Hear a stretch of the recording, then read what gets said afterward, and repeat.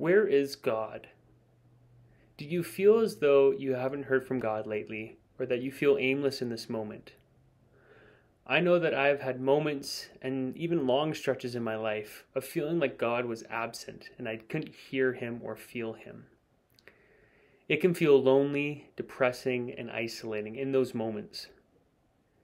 Maybe you even feel like God has been absent because of the choices that you have made in the past year. Maybe you've been relying on self-indulgent behaviors like binging Netflix or spending hours on Instagram, or maybe it's alcohol or even drugs or pornography or whatever it might be. There might be self-indulgent behaviors that make it feel like God wouldn't want to be with you.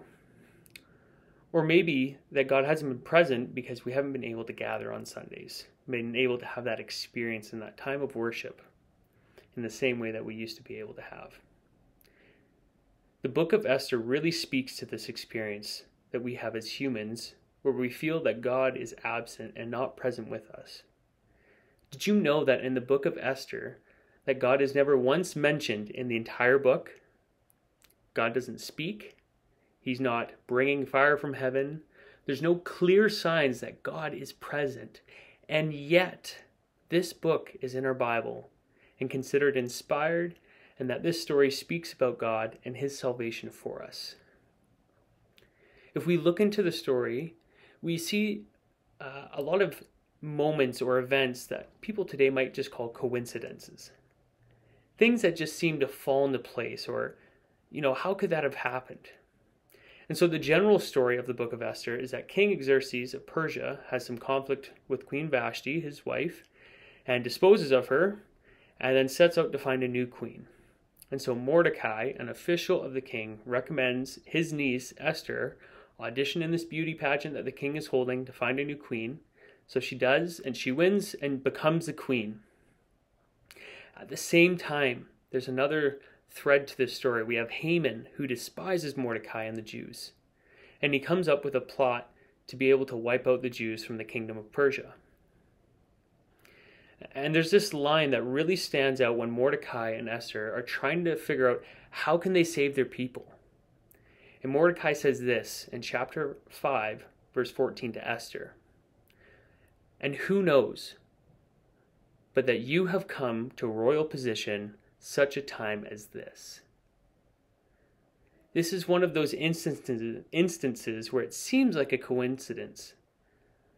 But what the author is trying to get at is that despite the Jews being exiled, despite them, being in this middle of this conflict and they might be dying, it might seem that God is absent, that God has not abandoned his promises or his people.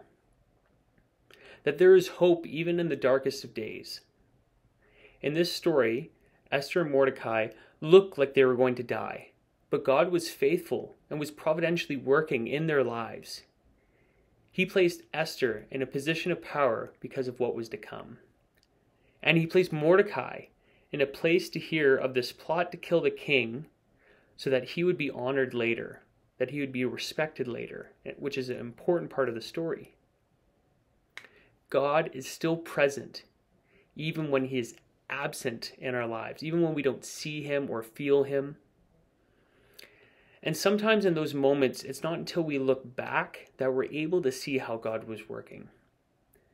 That we've had a bit of distance from those hard points in our lives, and that we've been able to say, no, God was there. He provided this friend for me. Or maybe, losing this job at this point in time was hard, but God brought something else better down the line for you.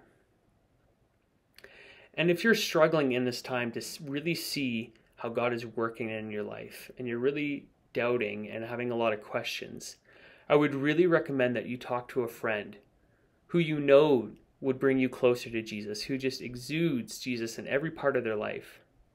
And talk with them about this past year. Talk about this season. Where has it felt like God wasn't absent?